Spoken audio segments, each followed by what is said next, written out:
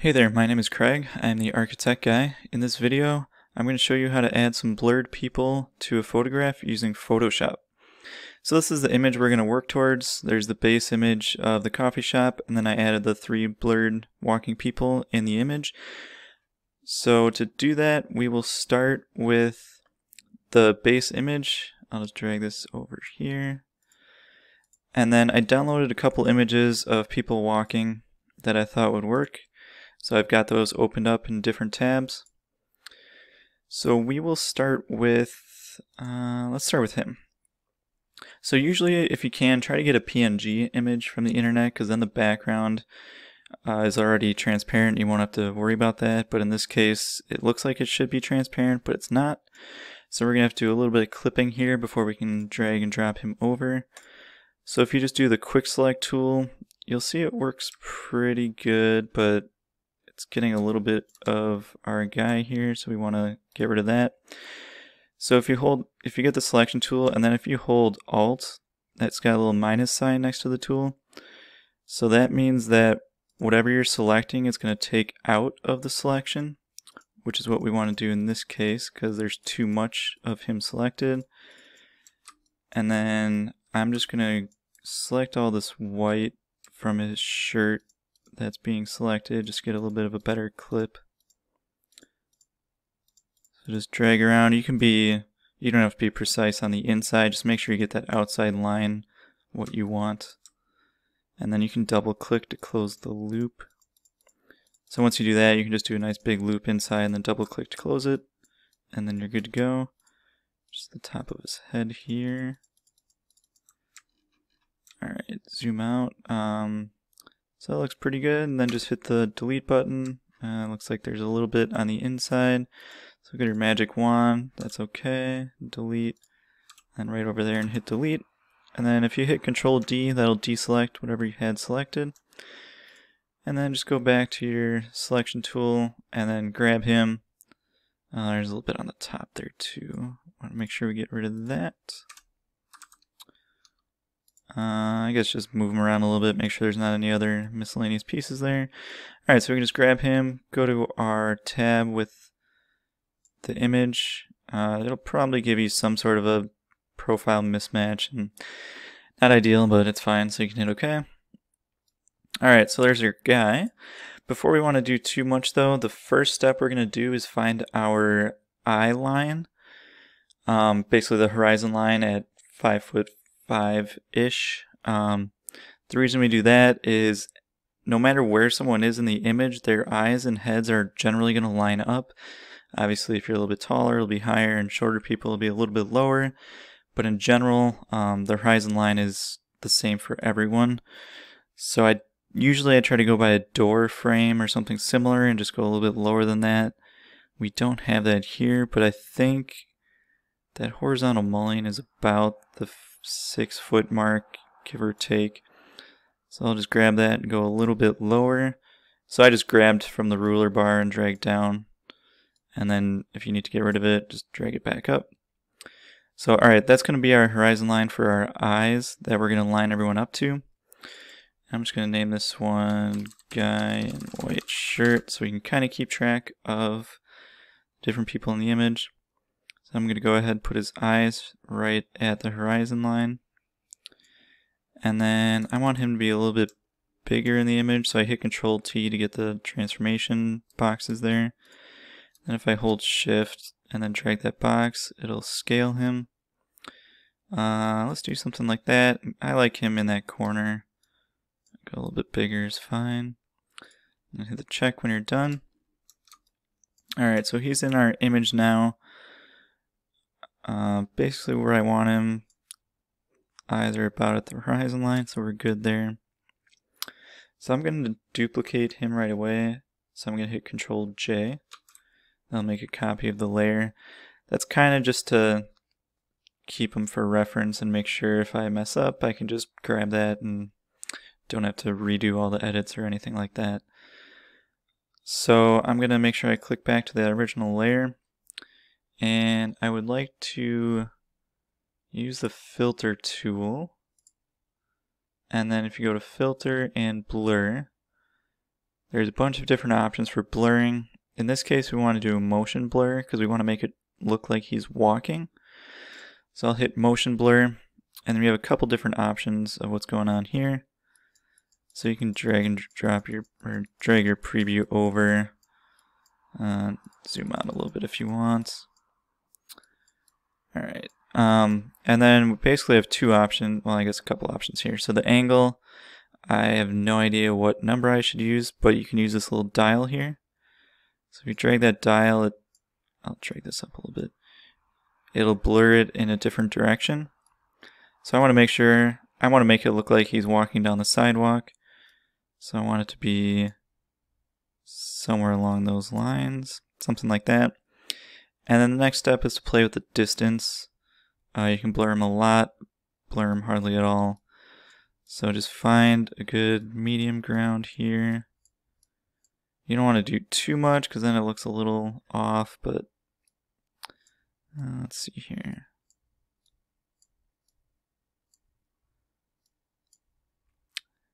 Alright, let's do something like this. So I'll hit OK. And then I'll bring that first guy up. And actually what I sometimes do is kind of do a mixture of both of them. I'm going to do one more copy of him just because we're going to use him as a shadow as well. Alright. So then I'm going to hide that for right now. Alright, so this is going to be our original. Nope, sorry, that's going to be our blurred. Because the original is up. Okay, so I'm going to hide him. There's our blurred. There's our original image. I'm going to put him at about 70%. I like to change the opacity of both of these guys a little bit. Kind of blend them together. Actually, we need him. Play with it a little bit. I think that looks pretty good. I like that look. So it looks like he's walking and a little bit blurred, but not too much in focus here. And next thing you can do is a shadow. So if you hit Control T, if you hold Control on one of these dots, you can drag this around however you want. So the next thing to look at is kind of how these shadows are coming down. So it looks like it's relatively straight up. The sun is, that is, and casting a little bit of a shadow this way. So kind of get something in the general vicinity. And I'm going to call that OK for right now. And then you can go to, let's see here. So it's under Layer. And then if you go to New Fill Layer, go to Solid Color. You can hit OK for all that. And then now you just want to pick a color. This is going to be for our shadow. I know it shows everything else right now, but that's okay. So let's go with something like this. Then hit OK. So then what you want to do is in between here, you hold your mouse between the two layers. If you hold Alt, you'll have that little arrow and box show up. You want to hit that because it's going to clip that fill color just to whatever's in that layer, which is what we want to do. So I did that, and then there you go. There's a shadow. Not quite done yet. We want to go to Multiply. And then obviously that's way too dark. So we want to bring that down by quite a bit. Sorry, I clicked on the wrong layer there. I want to click here and click Multiply. This should be normal. And then we want to bring the opacity down. Try to get it to match pretty close to what that shadow is. That looks pretty close. And then I want to do another blur on this one as well because I think his shadow shouldn't be that sharp. I'm going to do a Gaussian blur on this one. And that kind of just blurs all the edges of it. And then it can be pretty blurry, so something like that. I'm going to make that just a little bit bigger. So something like that, just so he's got a shadow. And then, yeah, I think that looks about That looks pretty good, so I'm going to leave that. Make sure your shadow is below all these other layers. If you have it on top, obviously the clip goes away, but also if your guy is underneath, then the shadow starts to come on top, which is not what you want. So I'd say he is pretty good, so we'll call that okay. And then just clicked a little delay here. Okay, so let's see here. So we can't move him around yet because the layer is locked. So we double click there and just hit the enter button. We're good to go. And again, we'll have to delete that background. So really I'm just going to do that similar process for these other two guys. And then same thing here. Okay, so I got rid of all the white space that I didn't want. Now I can bring him in. And then before we get too far, let's group all these. And then we'll call it guy in white shirt. Okay, this one's going to be guy in hoodie. Alright, so we're going to do something pretty similar, so I'm not going to go over every step again, but I want him to be a little bit further back, maybe behind this bench and next to this pole. So something like that. Obviously looks kind of out of place, so I'm going to adjust his size. And I think that'll put him behind the bench. It's a little bit of guesswork here to make sure the scale works, but I think something like that is okay. So I'm going to duplicate him right away just so we have a copy. Alright, so I'm back to this layer and I want to delete part of him so that it looks like he's behind the bench. So I'm going to always create a layer mask or a clipping mask to do this, just so that if I mess up I can always bring him back and go back to where I was. So if I just click that mask on the bottom left, there's going to be a white square that comes next to him. So then I'm actually going to turn his opacity down so I can see through him and grab the lines a little bit easier of the bench. So I just did my selection tool here. I'll go around the bench. It doesn't matter over there. And then clip him there. Make sure so I'm going to hit delete, and what that's going to do is it's going to just clip him out of there, but I can still get it back. So I really want to pay attention to these two colors here. So if I hit delete with black, nothing happens. So I want to switch those, so if you hit X, that'll switch it. So now I hit delete with the white, and that'll make them disappear, which is what I want. So the white fills people in, the black takes them away, but since I'm hitting delete, it kind of does the opposite, so it's a little confusing, so I'd recommend you get familiar with that before you move on. So masks are a little bit difficult to get a grasp on, but once you figure it out, it's a game changer. I use it all the time.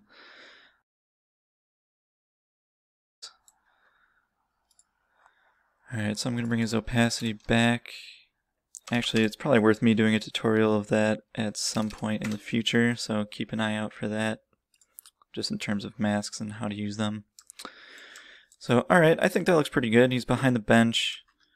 He's cut out. Looks pretty good. And then he looks a little... he looks okay for colors, but sometimes you can adjust him, the brightness and contrast and exposure and all that good stuff. So if you go to your adjustments box, it might be somewhere different than there. You can always go to filter, it's under image adjustments, and then you can find all these same filters over here. So I'm going to do brightness and contrast. And again, I want to clip it just to this guy in the hoodie. So I'll click in between. And now whatever I do is just going to affect him and not the whole image. So I'm going to bring his brightness up just a little bit and his contrast down quite a bit actually. I think that looks pretty good. Okay, next step is to get him to blur. So I'm going to go to my filter, blur, and motion blur again. Looks a little too much. I kind of want him coming more this way, I think.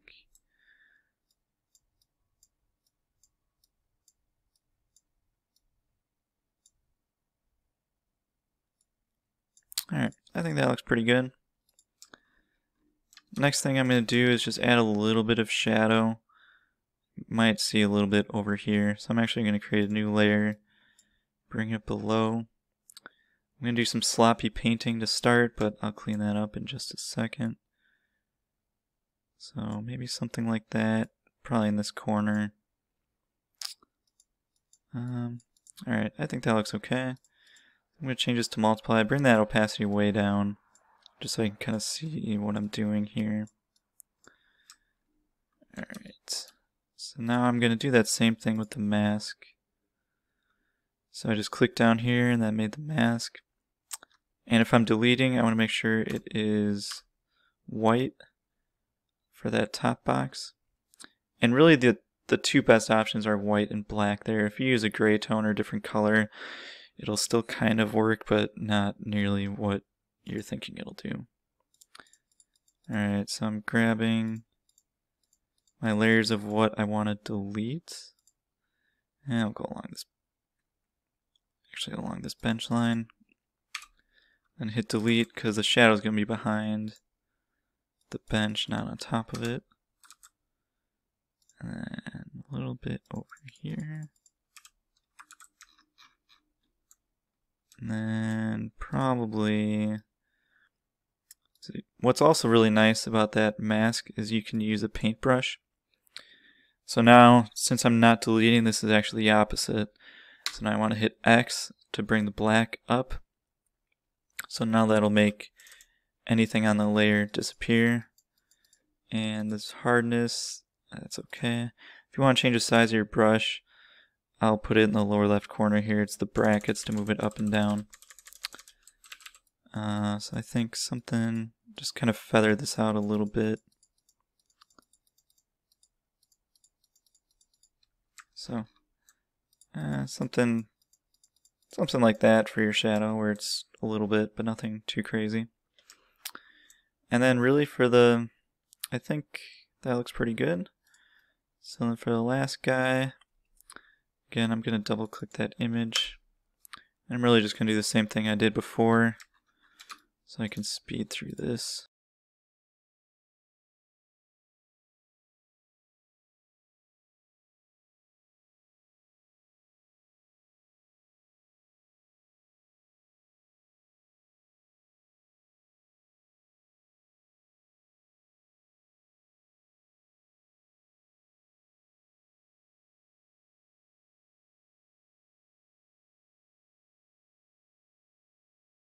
Alright, and then just make the group for him.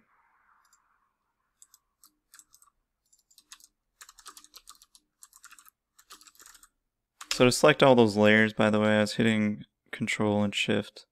So click on the first one, hold Control Shift, and then click on the last one, and then Control G will make that a group. So I think that looks about right for what I was looking for, to get my couple blurred walking people in the image. I tried to match the brightness and contrast pretty close to the base image. This just adds a little visual interest to it. So if I hide these, it's a courtyard patio area, but adding those in there gives a sense of scale, a little bit of visual interest, kind of brings your eye around the image. And it's just a great way to add a little bit more to your images. And I've always been an advocate of architecture. It can be beautiful, but it's really something that people interact with and use, and without people in the image, it feels barren and sterile almost. So it's good to see how people can use and interact with the space, because that's really what architecture is all about. So I hope you learned a lot, and next time you get some images together that you take, why don't you try throwing in a few blurred people and just see if that ups your game a little bit. And if you have any questions or comments, feel free to let me know in the comments below. Otherwise, keep your eyes open for my Instagram and YouTube, and I'll have some more tutorials coming shortly. So again, my name is Craig, I'm the Archi-Tech Guy, and thank you for watching. I'll catch you next time.